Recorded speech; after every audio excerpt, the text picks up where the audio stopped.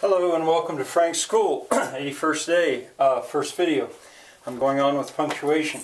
This is a new paragraph now because in telling the story, someone has spoken and now the narrator, the storyteller, is speaking again. So I indented. Here's the next sentence. These were what the youngster had to be able to use correctly. Apostrophes, brackets, colons, commas, hyphens, and dashes. I meant to not punctuate it, but I'm not going to go back. All right. These were what the youngster had to be able to use correctly. This calls now for a colon. That's a way of saying here comes a list. It's often used after the words the following. I could say the youngster had to learn the following, and then make a colon. So get ready, here comes a list. And then the list, apostrophes. One of the rules of punctuation is that you separate. Hey, cat, no.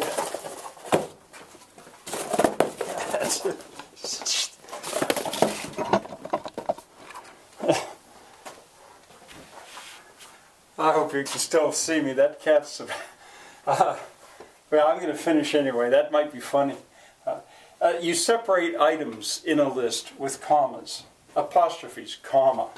Brackets, comma. Colons, comma. Commas, comma.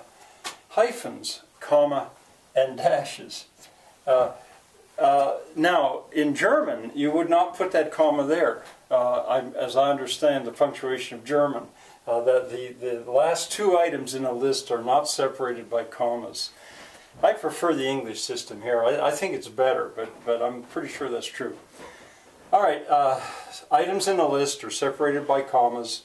A list is introduced by a semicolon, or by a colon rather, and that's and a period at the end of the sentence. It's a clause.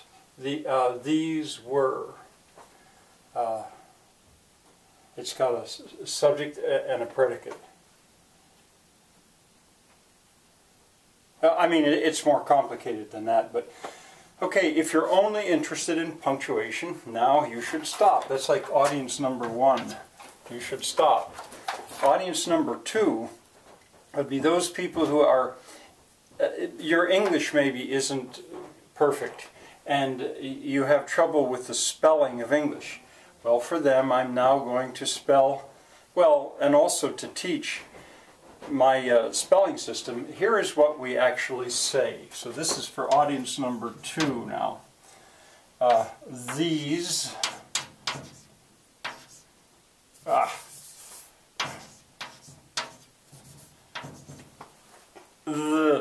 these, it's voiced. It's not these, it's these. These were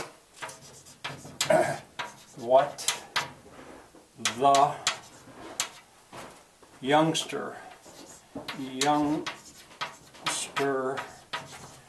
had to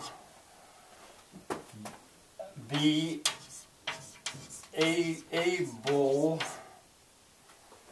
able to use correctly.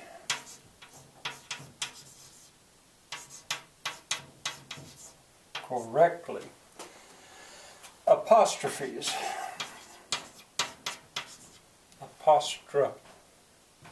Apostrophes.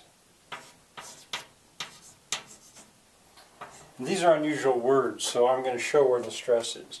Apostrophes.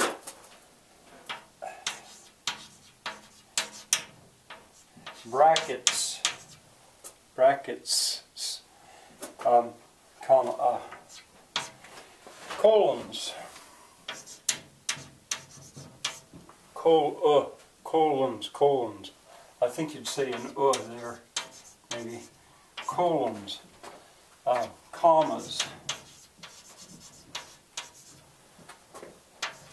hyphens.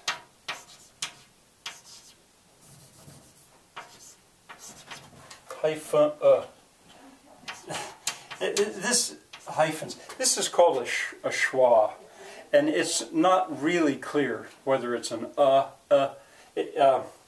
hyphens, uns, or maybe this might be hyphens. It's probably like that, hyphens, and dashes. Let me try that.